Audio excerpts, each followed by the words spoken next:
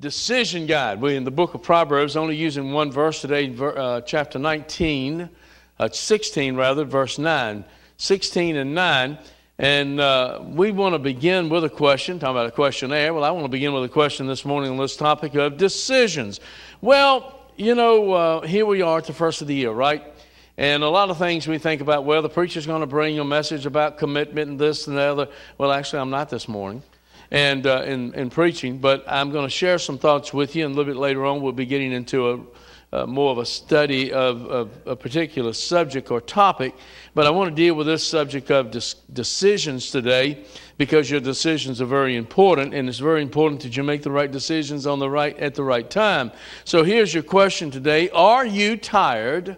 Are you tired? And I don't mean from working, but are you tired? Or are you tired of making bad choices, and would you like to start making good ones? You know, you think about it, you say, well, preacher, every one of you, including me, we've all made bad choices, haven't we? But thank God, I hope we've learned from those choices. Some of us are kind of like a mule standing between two bales of hay, and unable to decide which one to eat from, and afraid of making the wrong choice. Well, you know what the end result is? You starve to death. Exactly. So you calling us mules? No, I didn't say that. It's just a little story to get your attention today. Sometimes you are a little mule-headed. We all are, aren't we? Yeah, preacher, amen. Amen. Someone asked Abraham Lincoln if he was sure that God was on his side, and Lincoln replied, I haven't thought much about it. I just want to know I'm on God's side. And you know, really that's where we need to be today. Decisions can really be nerve-wracking at times in our lives, and they can even become very stressful. You know, I've heard the saying, I used to hear people say, well, that person is very indecisive, and they choose not to decide. No, there are no indecisive people on earth, because you decided not to decide.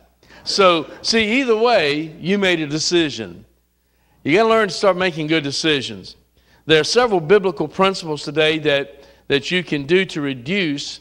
We all need stress levels reduced in our life, don't we? We really do. And here's several of them today that can help you. First, today, you've got to do the research. You've got to do the research. Psalm 119 and verse 98 says, though thy commandments hast made me wiser than mine enemies. So understand, when you are in God's Word and you are seeking God's counsel, you're going to make wiser decisions. And you know what's neat about that? James said, if you lack wisdom, ask of God and He'll give it to you. That's one reason we're doing and trying to encourage you to get in the Bible through this year and read through the entirety of the Bible, because what that's going to do, that's going to give you a better wisdom of God's Word that you can apply to your daily life that will bring about better results. So you don't have to look back in next year, if the Lord spares us this year, you don't have to look back and say, I sure hope, 2020 will be better than 2019. No, your year can be good, but you've got to make a decision to do it God's way. Amen. So get all the facts and avoid making decisions that you're going to regret.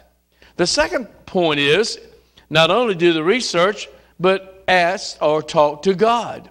Psalm 25 and 4 says, show me thy ways, O Lord, teach me thy paths.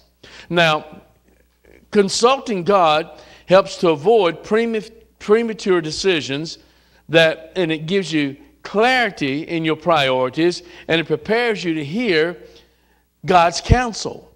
So, if you exclude God from your decision-making process, I think I can probably say most of your decisions are going to be bad. And they're going to bring bad results. And all you're ever going to be doing in life is catching up from the bad decisions that you've made. So, I'm glad you can talk to God. He said, call unto me and I will answer thee and show thee great and mighty things which thou knowest not. That means that God wants to hear from you. God wants to help you. God wants you blessed. But He can't bless you if you don't talk to Him. And third, you've got to be open to new ideas. If you got this old mentality, well, I've always done it this way and this is the way I'll always do it, you know what? You're on a dead-end street. And to put it in bad English, it ain't going to work. You've got to be open to new ideas. Psalm 18 and 15 says, the heart of the prudent getteth knowledge, and the ear of the wise seeketh knowledge. So don't get trapped in old mindsets. I always am trying to look to do things better. And you know, you've got to be open to new ideas. Too many times we cling to the familiar, and there's nothing wrong with some of the familiar things that we do and some of the traditions that we've got. But sometimes clinging to the familiar will become crippling to you, and God may choose to lead you on a new path of fresh insights. You got to be open to let God lead you. You can't live in the 50s, the 40s, the 30s, or the 60s, or the 70s, or the 80s, or the 90s, or even what happened yesterday. You've got to learn to let God bring about new ideas and new things in your life. And thank the Lord, we can involve those things. Remember, God alone controls the future. You just need to trust Him. He'll never fail you, will He? Amen. So if you're tired of making bad decisions, any of you ever made a bad decision in life? Say amen. Amen. Now I think I got the right audience. Yeah. But would you like to start making good decisions? Say amen to that. Sure you would. Now, not as many of you said amen to that, so let's try that again. You obviously didn't understand the question. Would you like to start making good decisions that will bring good results? Say amen. Amen. That's better. You know, maybe you're even facing today a crucial decision in your life right now, and you really want to get it right the first time. You can. You can. You don't have to make bad decisions. Then there's another point for us to ponder today. Maybe today you're really struggling to know how to handle some drama that's going on in your life. But let's not leave out today that you have a desire to know God, and you want to know God and what He wants to do in your life, and you really want to do that will of God in your living.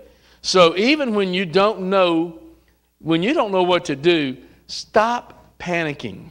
Stop hitting the panic button today, because you're not alone and you're not on your own. If God said, I'll never leave you nor will I forsake you, you can count on that. He's a God who is a friend that will stick closer than a brother. We have that promise, don't we? So there's a God in heaven. Think about this God for a moment. As Chris Tomlin just sung about the greatness of God, how great is our God. This God created the universe. He did all of that. He just spoke it. And the only thing He used His hands on was to form us. And you know, we are fearfully and wonderfully made, David said. If God did all of that, now you think that's good? This same God wants to be involved in every step of your life, that it will bring blessings. You don't have to go through life and saying, man, it's just, you know, I'm always at the end of the line. I'm always down and out. I'm always just trying to get by. You know why you're that way? It's because you've chosen that path. You've chosen to live that way. That's not God's way for you today. He wants you to make good decisions today, and He wants to lead you down the right paths. Yeah, it's going to cost you some time and some effort and some energy. It's going to cost you some focus. But I tell you, when you focus on God, the benefits are beyond belief. That's why Jesus says, yeah, the thief comes to kill, steal, and to destroy. But I've come that you can have life and have it, what? More abundantly. Amen. So from the book of Proverbs today, we know there's a time in Solomon's life that seemingly everything he touched turned to gold. You said, man, I sure wish I could have that kind of life. Well, if you will employ some of God's word in your life, it will. Things will change. And I'm not talking about name it and claim it stuff today. So don't leave here today saying, oh, we're going to get into prosperity theology. I just name it and claim it and I got it. Nope, I didn't say that. Listen to the rest of the message today. Every decision that you make, every decision that Solomon made was the best decision. Every path that he took, it was the right path. Every door that he opened was the right door. And you're saying, boy, that's the kind of life I want. Well, at the very peak of his life, this is what he wrote in Proverbs 16:9. This is what we're using as that text, which is chock full. This one little phrase has a wealth or plethora of information for you. A man's heart deviseth his way, but the Lord directeth his steps. Amen. Now, the God that gave you life wants to guide you in this life. The breath that you've got in your body, God gave it to you. You are created and made by God for his glory. So the God that loves you is the same God that wants to lead you today. But you've got to learn to cooperate with God's plan that he has for your life. The God who sent his son for you today wants to give you his wisdom, which he has an abundance of, that really will direct your path and bring you into the blessings of God. Why is every decision important? Every decision that you make is important because every decision brings about results, right? And it's either going to bring about one, good results, or it's going to bring about two, bad results. So because where you are today is the result of decisions that you made yesterday. You know, every choice that you make will affect your tomorrow. The decisions that you made a decision yesterday or this morning, I'm getting up and going to church. Good decision. Because you know what? One, you have obeyed God's word. So by obeying God's word, God's going to bring a blessing to you. And you'll hear and you can learn from what you're going to hear today in your spirit. So here's some good news for you today. God wants to help you to basically get from your current circumstances to an even greater place that is found only in him. So you may think today, and you may be sitting, I don't know what circumstances you got going on in your life. I don't know what challenges you're facing. I don't know what things are overwhelming you. I do know this, we're human and we all have them. But I also know today there's a God that doesn't want you to camp out in that stuff and basically make your home in that. He wants you today to come to a better place. What is 23rd Psalm? The Lord is my shepherd, I shall not want. He maketh me to lie down in green pastures. Listen to this. He leadeth me beside the still waters. Now, that being the case, that means God's got better things for you than where you're at in life.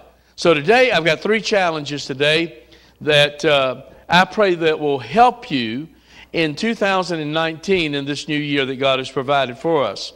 Number 1 today, you've got to admit you need God's guidance. You've got to come to the reality today, you do not know everything. Amen? So back to Proverbs 16:9, a man's heart deviseth his way. So there's one thing we all have in common. Listen to this one. I'm going to hit you right between the eyes. Nobody likes to be told what to do. How many of you husbands love your wife when she gives you the honey-do list? I'm going to preach online at 11 o'clock. Because that answer and that hand was raised was probably the biggest lie they've ever told. Nobody likes to be told what to do. Amen. We want to make our own choices. We want to make our own decisions. We like the DIY way. You know what DIY is, right? Do it your way. So honestly, we do not like to admit it. And when we don't know what to do, we don't like to admit, I'm in a state of not Virginia, but in the state of confusion. Amen. So when it comes to decisions, we need to come before God and say, Lord, I don't know what to do. I need your help. You know what? Honestly, speaking for myself, I face that every day. I'm faced with decisions every day, and some of those decisions that I'm faced with, I just don't know what to do. So I just don't go jump off the cliff without a parachute. You know, I pray about it, and I seek God's guidance. So how do you know what to do? God gives the peace. He really will. Psalm 25 and verse 9 says, the meek will he guide in judgment, and the meek will he teach his way. So we think, well, meekness is weakness, isn't it? No, actually it's strength.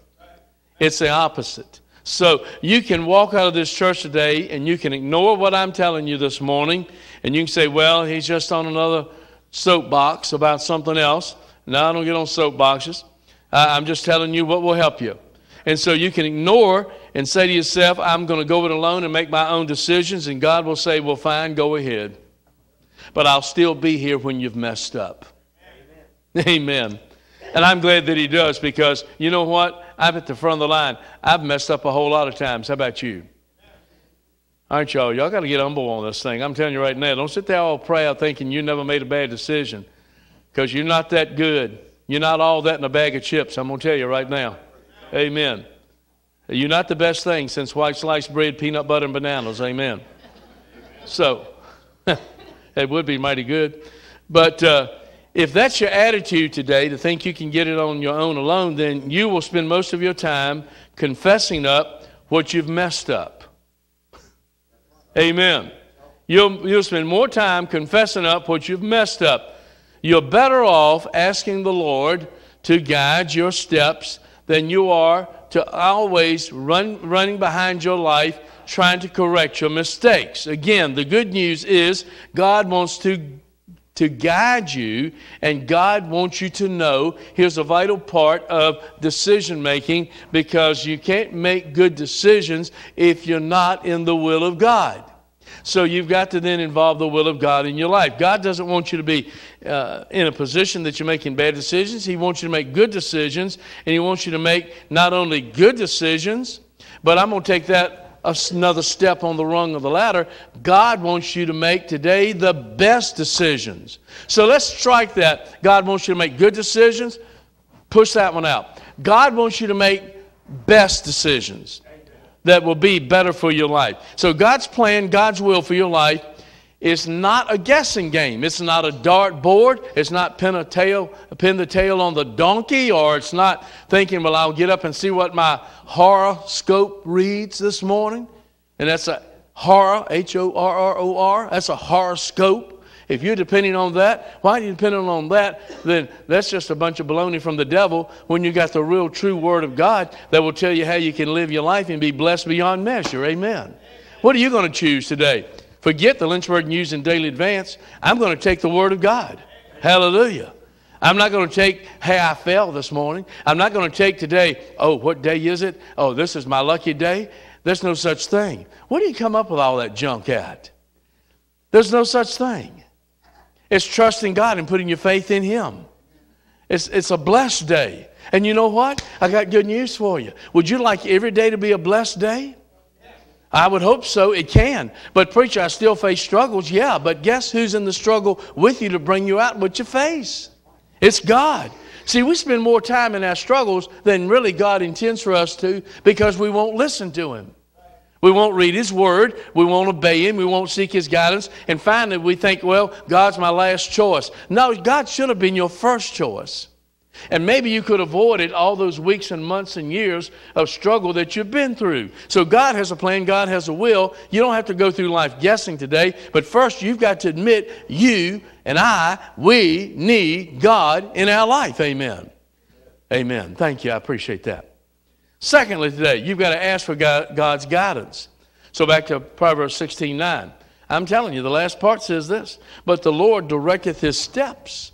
Now, the word directeth comes from the Hebrew word that basically the word is establishes, which means to put on the right path. So what Solomon's saying here, the Lord wants to put you on the right path. Some of you have been on the wrong path too long. You need to get on the right path and stay on it. And I'm going to get right with God. I'm going to serve the Lord. I'm going to start putting Him first 2 weeks from now. What's wrong with right now? Why you go through every year, I'm going to make my resolutions and I'm going to serve the Lord. I'm going to be more faithful. I'm going to be in church. I'm going to read the Bible. And it doesn't last 2 weeks. That lasts 2 days. You don't have to do that. Just resolve in your spirit today that you want God to establish, or you want Him to put you on the right path. And you know what? When God puts you on the right path, you'll stay on the right path. Amen. So here's the good news. The God who runs the universe, and by the way, I talked to him this morning, and he's still in charge and he's still in control. He's still sovereign. Says, I'm not too busy for you. I want to guard and guide your steps. If God's availing himself to you today for that, and we're not choosing it, well then who's the dumb one? We are. So how does God direct your paths? Well, there are 4 tools that we have at our fingertips that God will do that. Principle number one is biblical principles. I like that because the Word of God is the primary way that God speaks to us. Well, preacher, I don't read the Bible. God's not speaking to you. And that's exactly why I'm trying to drive you or trying to push you or try to encourage you to read through the Bible this year. Because I guarantee you, if you'll read through the Bible this year, when we get to the end of the year, your life's going to be different. And in a positive way, amen. So God, his primary way of speaking to us is through the Word of God. The Bible is more than just a good book. The Bible is the guidebook. It will guide you, guard you, and it's a book full of the grace of God. So the Bible just doesn't tell you how to get to heaven. Let me tell you what the Bible does. It tells you how to live on earth before you get to heaven. Amen. So you can live blessed of the Lord. Here's a key principle for you. Mark this one down. It's in your study guide. God's direction will never contradict God's instruction. God's direction will never contradict God's instruction. Point number 2. Principle number 2, I should say. Wise people. Proverbs 15:22. Without counsel, purposes are disappointed, but in the multitude of counselors, they are established. So the 100% foolproof, fail-safe way to guarantee that you will make bad decisions is to get bad advice from bad people. Right?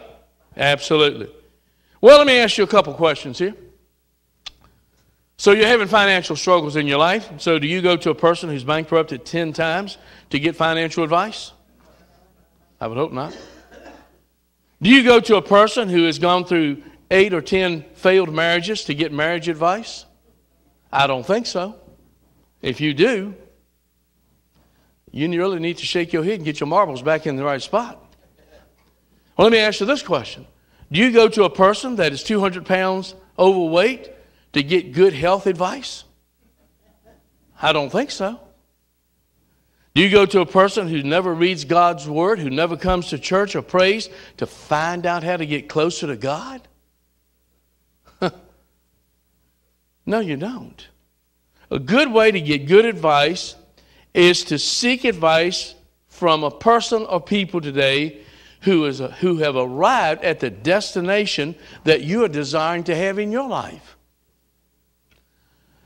You know what I learned a long time ago? You really need to surround yourself with people that are smarter than you. Now listen, that's great. You say, well, the Bible says don't put your confidence in man. Exactly. But godly people who are living for the Lord, you can trust their advice and their life because their life proves the will of God in their life. So, you know, are they achieving today the desires that you have in your life? Are they closer to God? Are they being blessed of the Lord? You need to find out what they're doing to get blessed. And I tell you, really, honestly, it's very simplistic. Here's the key right here. If you'll get in this will get in you. It'll make a difference. That's the Word of God, by the way. I didn't bring some book up here to read to you today from. I see preachers got books in the pulpit reading books. I didn't come to read no book to you. I've come to tell you the inerrant, infallible, inspired Word of God and what it will do in your life if you'll get it in your life. Amen. Praise God. So, too many people are just doing what they think rather than doing what God says. So just because something seems right absolutely does not make it right. Principle number 3, spiritual prompting. There are a lot of advantages to being a believer. Amen. Here's one. if you are a follower of Jesus Christ, you have within you a divine GPS system. You know what GPS stands for? Global Positioning System. Well, you got something better than that. You got godly positioning system within you. And that's what the Word of God does for you. It gives you a godly positioning system to position you to where you need to be in your living. You'll find the more time that you read God's Word, the more time you spend with God. Preacher, I'm just so busy. You better get some of that busy junk out of your life and get what in your life really matters, and that's the presence and the power and the Word of God. Amen. The better you recognize His voice when He speaks today, you know, God speaks to you today. He doesn't speak to you in your ears. He speaks to you in your heart. And if you will listen to Him, He'll do a great work. So God's given us here's a good way to look at it. God's given us two guardrails today in life. Here they are. One today is Scripture. If you're not in Scripture, then you're missing the whole point. You're not even on the boat. And you're going to be bouncing off the road of life. You need the guardrail of the Word of God. The second guardrail is the Spirit of God. You need the Holy Spirit to guard you, guide you, direct your path. So the Bible protects you from thinking what you ought to do, and it will instruct you what God has told you what to do. So the Holy Spirit today will protect you from making, and this is where you get in trouble, making emotional decisions. Don't ever make decisions based on your emotion, because you know what? You're going to make the wrong decision. Amen. You ever had somebody, you read something, and your blood started boiling. You read something somebody posted on that stupid Facebook, and it got you all stirred up, and boy, you got your phone out or your computer out, and you was just, it was smoking, man. You just had a response already. You were going to just fire both cannons at them. Well, let me just advise you, if you do that, for God's sake, don't send it. After you got the frustration out of you, delete it. Because you know what? What you throw out there resembles what you are in your character. And Facebook is one of the biggest character-telling devices that we have in social media today. It has told me more about people's character than you can imagine. It tells me who is and who isn't. It tells me who's walking with God and who's not. Better be careful what you put out there. Amen. So when you have your spiritual antenna up, God will make you know His will that He has for you today. Principle number 4. I got to hurry up and finish here.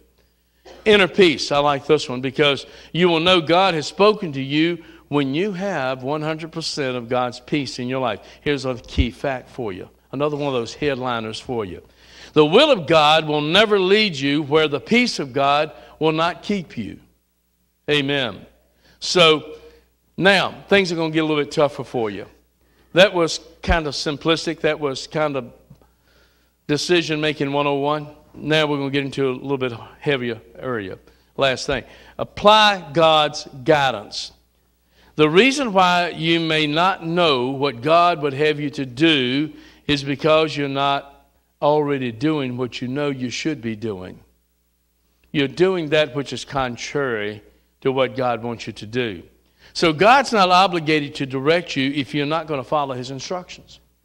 It's just like, I have people come to me and say, Preacher, I need to talk to you about this in my life and so forth. And I'll tell you, I'm going to tell you point blank, right up front. If you're not going to listen to me, don't waste my time. Amen. I've had people come to me and they've got marital problems in their life. I said, listen, let's start right now. I had a couple some years ago, and they came and sat down in the front row of the pew there, and I could feel the tension. I said, let's just settle this issue right now. Are you here to reconcile your marriage, or are you here today just to rail at each other and tell me all your problems? Are you here for a solution, or are you just here to run your mouth? I said, if you're here just to run your mouth, then probably the best thing for you to do is run out the door, because you're wasting my time. You know what they did? They got up and left. And the divorce. You know why? Because they were not interested in solving their problems. They just wanted somebody to listen to them shout at each other at.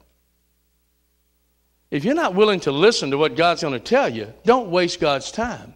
If you're not willing to do what God's going to instruct you, don't waste God's time.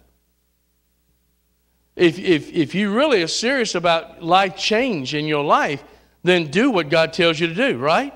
Amen. So the real problem is not that they can't find God's will for a situation, but they're not doing what they already know they should be doing now.